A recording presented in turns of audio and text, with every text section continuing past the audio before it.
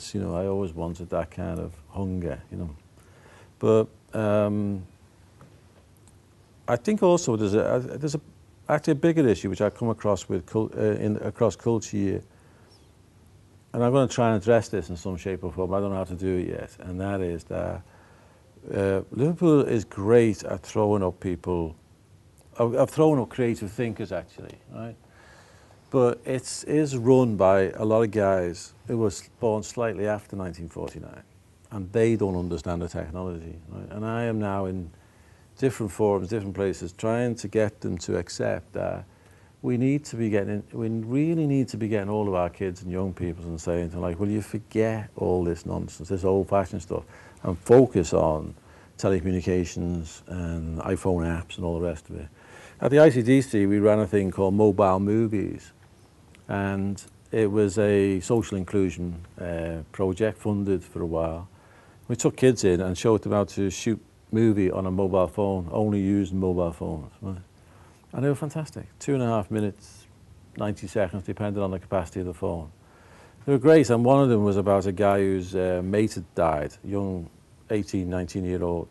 He just shot it at this park bench where him and his mate used to mix, and it was just really moving, just all on a mobile. You know, it was great. And my best moments I always talk about was cat cam, and that was where this girl, I'd say 14-year-old girl, had taken a mobile, set it on video, and strapped it to the head of a cat, and sent it out. You know, and it's just fantastic. And this cat on 22 stories up is about to jump from one balcony to another, you know, and you see it's doing this. You know, it was brilliant. But and that I think would have been a great download. You know, and I think she would have made quite a lot of cash on that.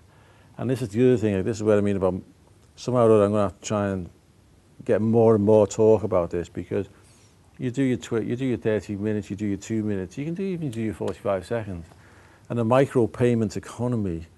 You know, get it in the right place, get it at the right time, get it downloaded, and you're going to turn over more money than you'll do wasting 5 years trying to shoot a movie, or wasting 3 years trying to call commissioning editors in broadcast. You know, so. And it's all about telling stories and content, and then you'll go from 2 minutes to 30 minutes to 60 to 90. You know, that route will just develop itself as people get more confidence, more ability, and more aspiration. You know, so. Have you got any tweeters at all? Any tweeting messages come through from the other side? I mean, classic. There's a few here. There's some comments, Phil, and one is that. Well, I suppose there's a question, but it's, can we have a Brookside show where bands get to play on Trevor Jordassi's patio? And the crap ones get buried. Yeah. and if not, then can you do Brookside 3D as another one?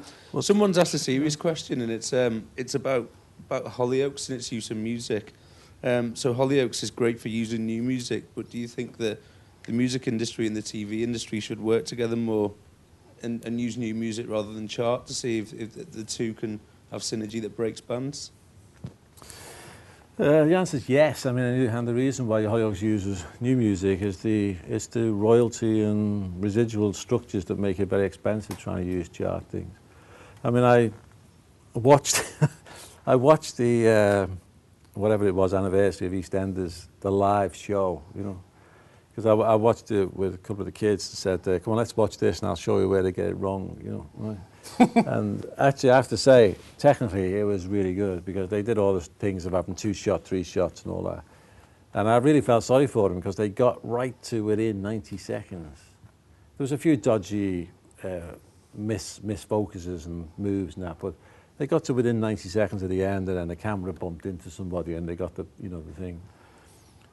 But while watching it, I still got irritated by the fact that the BBC can play the top 10.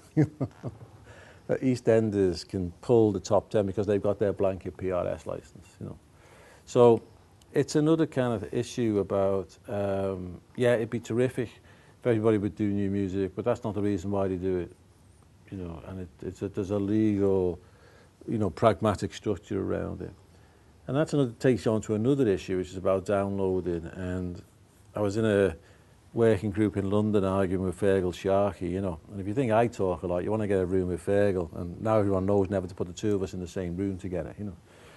But he was going on about musicians' need to be compensated for the illegal downloads. It was one of these debates, and he came out with this great line, which was that, you know, there's 12 million tracks on iTunes and only about 2,000 ever get listened to, right? And this is outrageous, Phil. I feel like that's telling you something, right? That is telling you that the audience, the consumers, only want 2,000, right?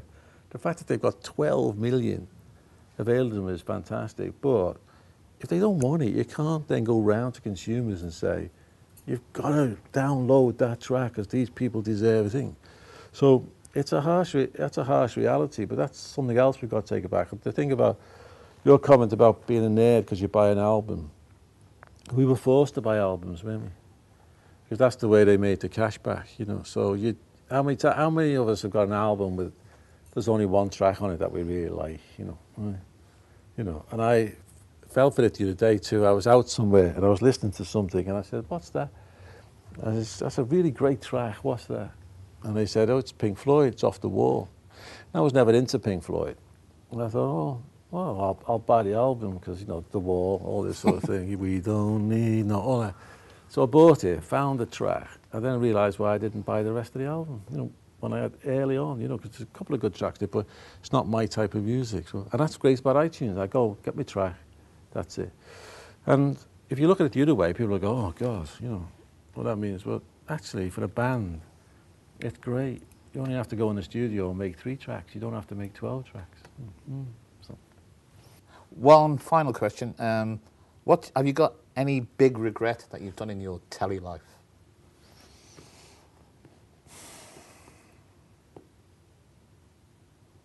Nothing that I haven't worked through in counselling and come out on. Okay. Ladies and gentlemen, Phil Redmond.